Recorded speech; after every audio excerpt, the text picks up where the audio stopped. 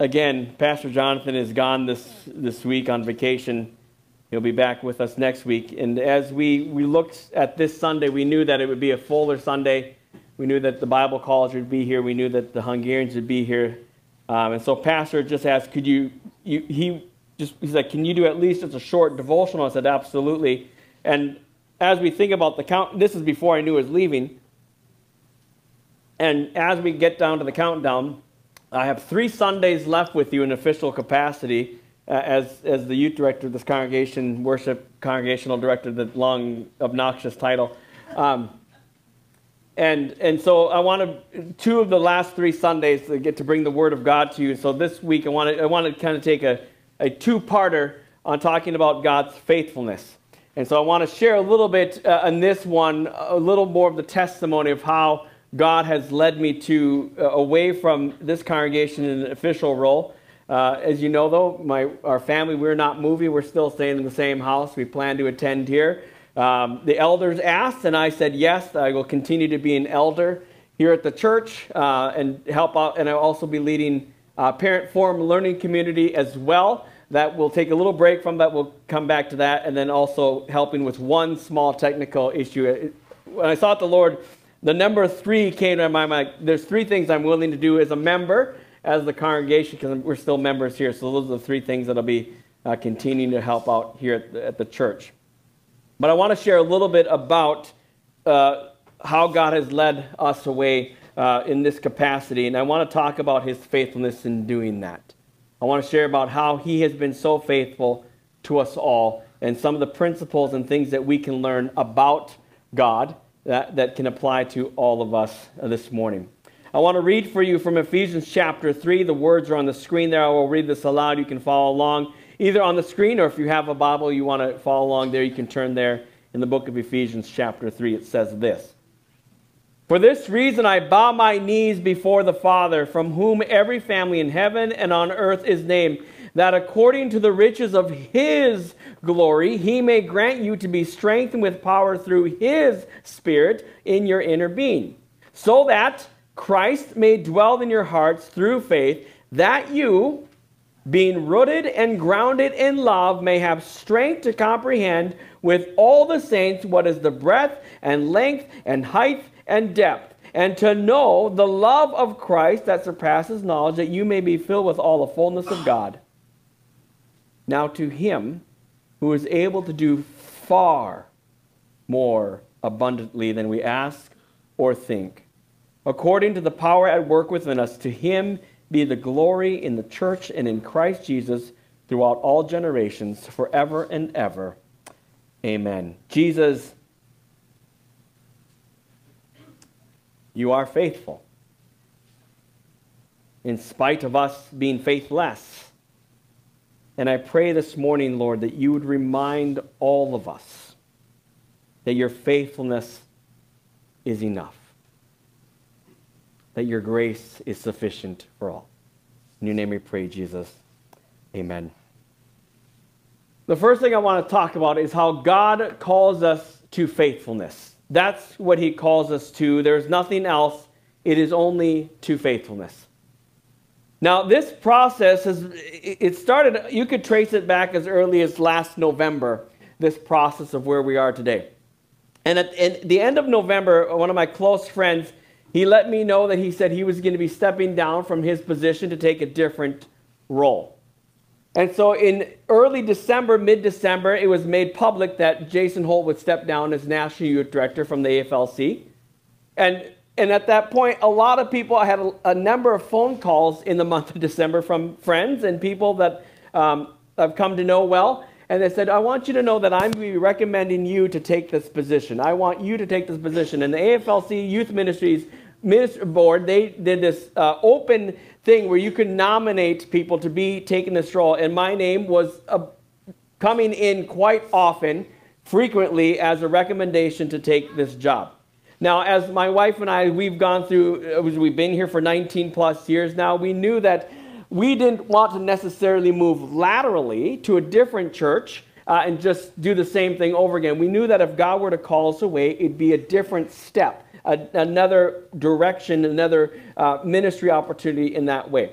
So from November, I had in the back of my mind that this was going to be a real possibility that this could happen. This is actually legitimate. And there had been many inquiries. In fact, I had just said no to a church I had interviewed in October, just a couple months before that. I said, no, I'm not interested. God has not called me to this church. And at any time in the last 5 years, I would say, it's averaged between 2 and 3 inquiries per year that I get.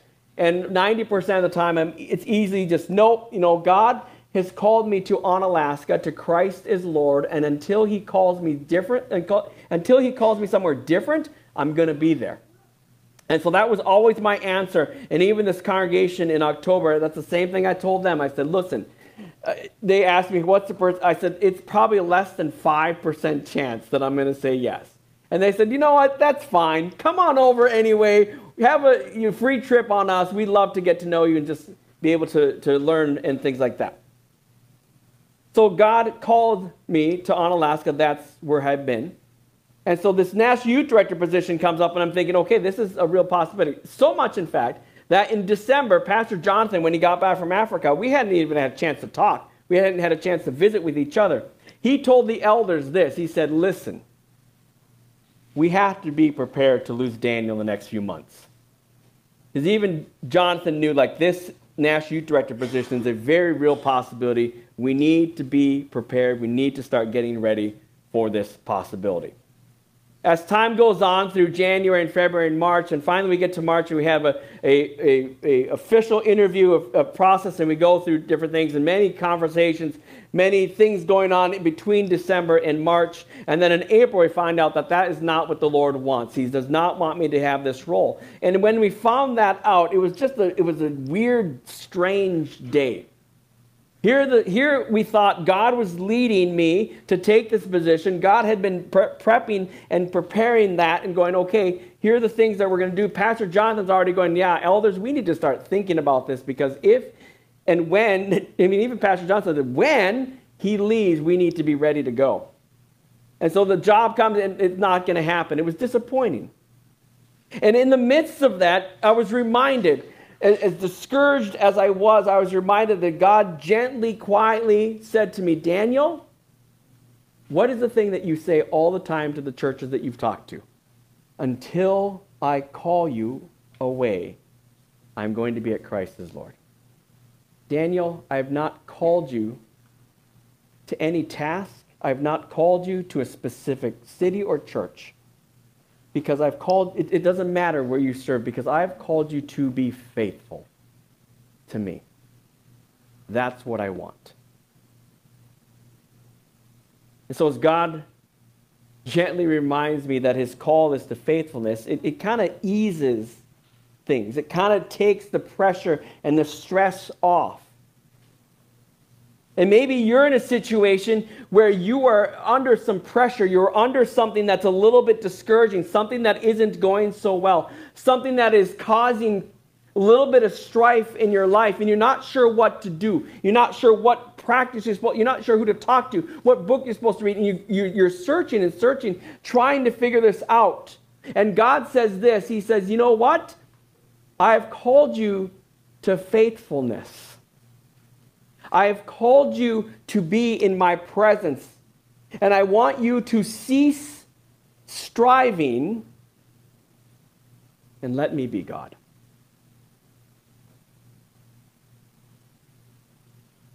God's call in my life, even though the National Youth Director position did not happen, it did not change.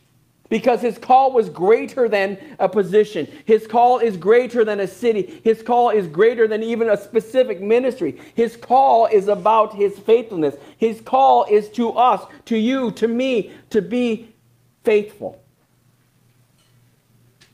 Life may not go the way you hope, the way that you plan, the way that you dream, the things that you want to do. And that's discouraging. It's hard to go through those things. But God's call is not that. God's call is to faithfulness. And when you can focus on his faithfulness, when you can focus on Jesus and that call, all the other things doesn't matter anymore. When I was reminded that God had called me to be faithful wherever I am, and until he changes that call, I will be faithful, he took care of the rest. And no longer did it matter that the national youth director position was no longer a thing. It no longer mattered.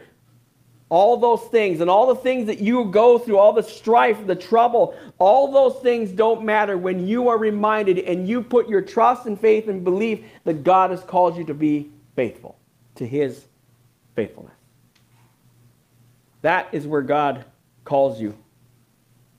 But how do we remain faithful? How do we do that? How do we stay faithful? How do we hear God's call to faithfulness and then live in that faithfulness? What do we do? How can we remain faithful? Well, we have to remember this. It is God who pours his faithfulness to us. So he calls us to himself, and when he calls us to himself, he says, hey, I'm the Lord. And guess what? I am going to take care of it for you.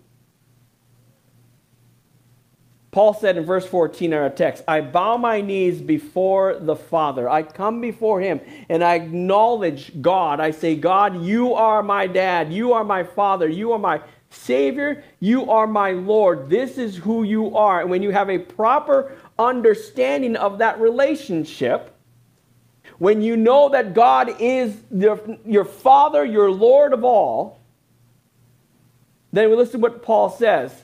According to the riches of his glory, he gives strength with power through his Spirit, so that Christ may dwell in your hearts through faith. Our call to faithfulness is God pouring his faithfulness to us, through us, because it's according to him. It is according to what he says. It is not according to what we think. It is not according to what we think was going to happen or what was best. I thought I was going to be the National Youth Director of the AFLC. God said, no. I want you where you are in Onalaska. I want you to stay the Flag Convention coordinator because that's a very large role and I need you to be there. And I am going to pour myself through you to do those things. So that, Daniel, I may dwell in you. When we turn our gaze and when we turn our focus onto the faithfulness of God and take it off ourselves, Christ's indwelling Spirit in our life becomes more alive. When there's less of us, less of me in the way, more of what God wants to do, and as he pours his faithfulness to us, anxiety, stress, worry, trouble, doubt, they start to disappear. God does not call us, we are not called to those things. We are not called to worry. We are not called to stress. We are not called to think, overthink, process, analyze, judge. We are not called to do those things. We are called to God's faithfulness, and God pours that to us. Romans 8:10 says, but if Christ is in you, although the body is dead because of sin, the Spirit is life because of righteousness. If you call yourself a believer, if you call yourself a follower of Jesus, he has called you to be faithful. He has called you to his faithfulness. And he says, listen, your body is now dead. You are dead. And it is me who is alive in you. And as Paul later said, I have been crucified in Galatians 2:20. I have been crucified with Christ. It is no longer I who live, but Christ who lives in me. And the life I now live in the flesh, I live by faith in the Son of God, who loved me and gave himself for me. For 20 years, I have preached the same lesson at youth group and almost the same sermon in church for 20 years. And I just say it in different ways, because the message of Jesus Christ is very powerful. And it's very significant. And as we, I'm sorry if I offend you, as we as dumb sheep, we struggle and we stress out and we worry about things, something's not computing. Something's not working. There is something broken in our minds. I believe a lot of the problem is ourself. We have not been crucified with Christ. We're not dead. We have not died to self. It is not us who lives, but it is Jesus who lives in me. We bring nothing to the table except for filthy rags. In youth group, I'd say, turn to the person next to you and tell them that you bring nothing to church but filthy rags. But I'm not going to let you do that because it's chaotic. Well, I see some people are doing it. Some people are like, I'll take the opportunity to tell them that they bring nothing but filthy rags. You are nothing. You are nothing apart from Jesus Christ. And if you think you're something apart from him, you've got it wrong. And we're going to pray for you because you're lost. It is only Jesus Christ. It is only him. And when God pours his faithfulness to us in the midst of my discouragement, in the midst of like, what the heck are you doing, Lord? What is going on? The Lord says, Daniel, it's not about you. It's not about what you think is best. It's not about what you wanted. It's not about all that stuff. It is about me and my faithfulness. And Daniel, do I have you? Do I have you? And you still mine? I think so, Lord. I think that you still have me. Well, then if I have you, then feed my sheep. If I have you, then be in me. Dwell in me. Be in me. Listen to the words that you have told many churches over the last 5 years. I have called you to this ministry at Christ is Lord. Be there, be faithful. What is it that God is calling you to? Who is it that God is calling you to? God says, wherever I'm calling you to, be faithful there, be present there. Lastly, God's faithfulness knows what is best for us. So, Fly Convention, many of you know what the Fly Convention is. It's our biannual convention of all our youth gathering in the AFLC. Bible College is part of the AFLC. And we go out there, and it's one of the largest events that the AFLC does. A lot of people, and we've been doing it for many decades. Been in Colorado since 1991. Was in BC, British Columbia, the year before that in 89. And before that, we were around the Midwest. And now we've been in Colorado for as many years as we have every other year biannually. And the ministry out at the Fly Convention has been, it's unmeasurable. And I'm not trying to pump up the Fly Convention. I'm just telling you what people have said. Many of you in our congregation have talked about how important the Fly Convention was to you. And how many of you adults, not just students here, just adults, how much that week meant to you and the things that God taught to you during that week. So we know that Fly is a significant piece that God uses not only in our congregation, but also in many congregations around this country.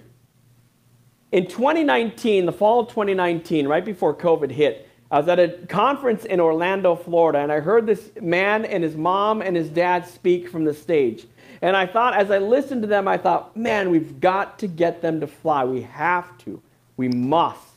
And so later that fall, I made an inquiry and I said, hey, what would it take? We want to invite Christopher Yuan to be at our National Youth Convention in the summer of 2021.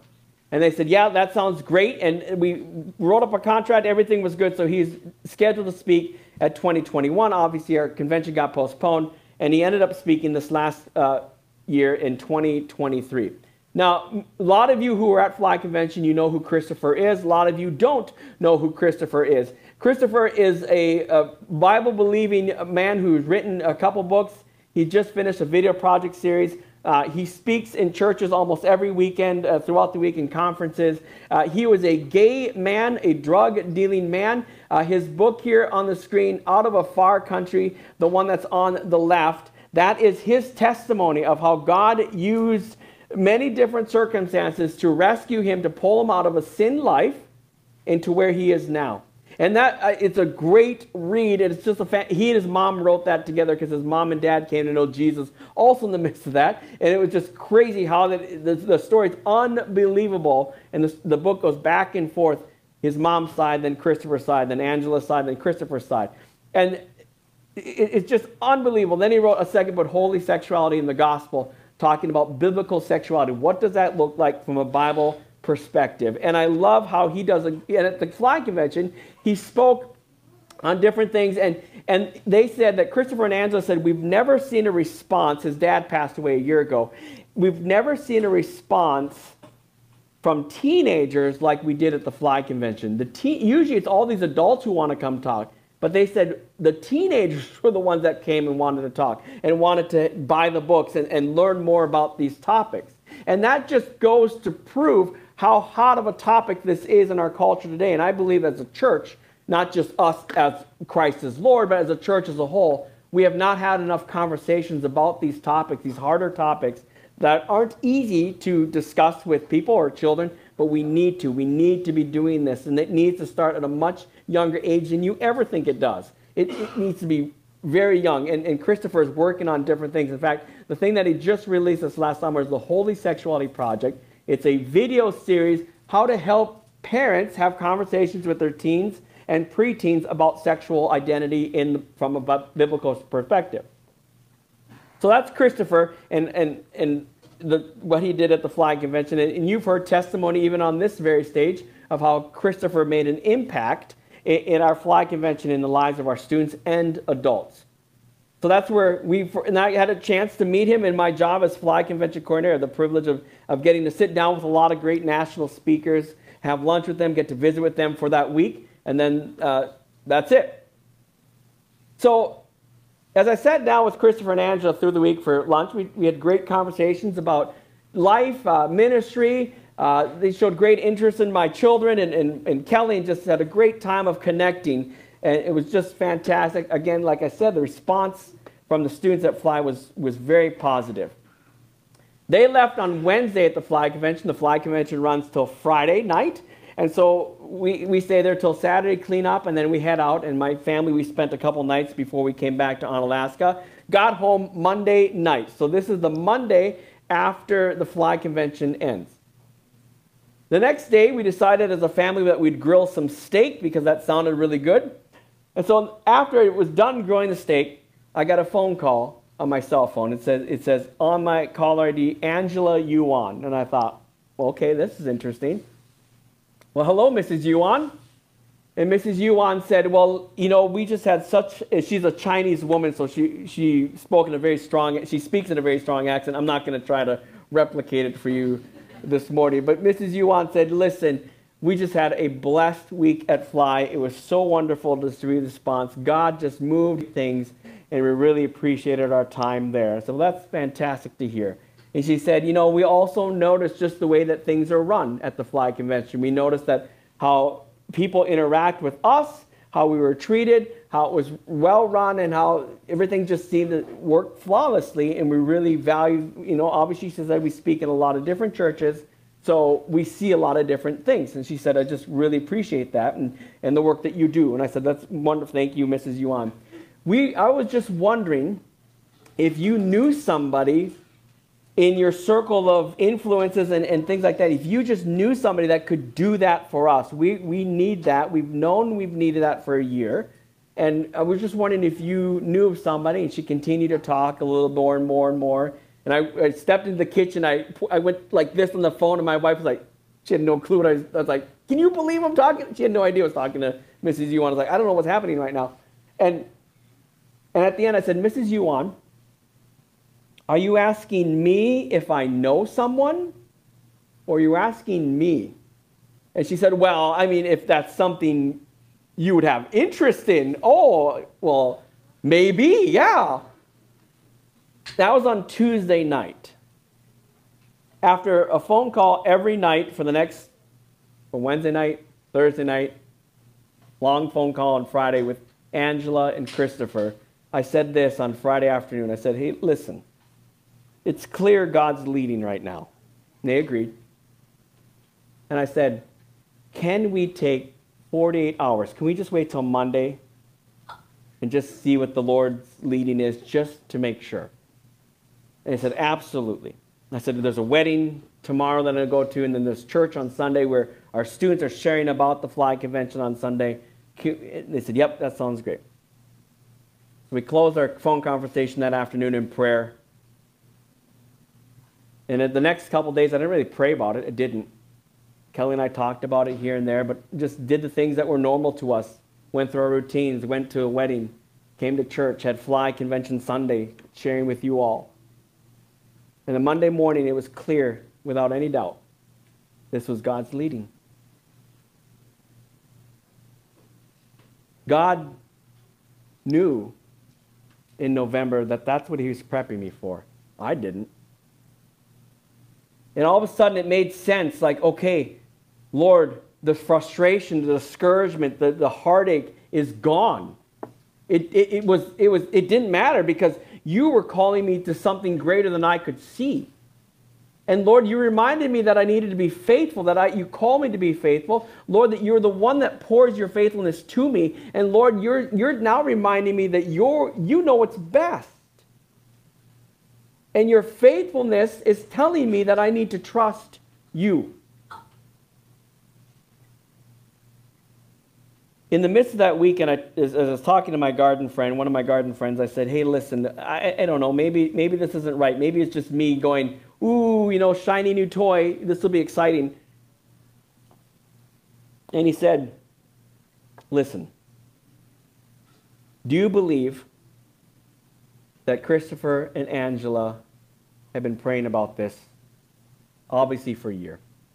That they've been trusting the Lord for guidance, following his leading, seeking him, humbling themselves before him, going, Lord, what is best? What is it that you want us to do? We know we need help, but where is it? And they shared with me that they were starting to get very discouraged, that they couldn't find anybody. They were very downtrodden. They were like, we're about to give up because we can't find anybody to do this job for us. My friend said, do you believe that it is God who's been leading them? I said, yes. And my friend knows all that I've been through in the last 20 years, and he goes, I also know that you live a life where you want to be faithful to God. That you want to be faithful to the congregation that God has called you to, and that that as many times as you had to leave, as many times as you thought maybe it was the Lord's leading, you knew that God's call was there in Onalaska. Do you believe that you and your wife have trusted in the Lord for his leading, and you have placed your hope, your faith in that? And do you believe that God, in his hand, as he's been faithful to you in those prayers, that he could be leading you to this now? I said, yes. He said, well, there's your answer. You see, in both those cases, it wasn't about what we're doing. It's about God. It's about God and his call, his faithfulness to us. And he says, I want you to be faithful to me. And when we are faithful to him, he'll do things that we could have never thought of, never predicted. I don't know where you are. I don't know what your circumstances are. I don't know the struggles that you might have. I don't know if you are wondering about God and his faithfulness. But I can tell you this, that God is faithful.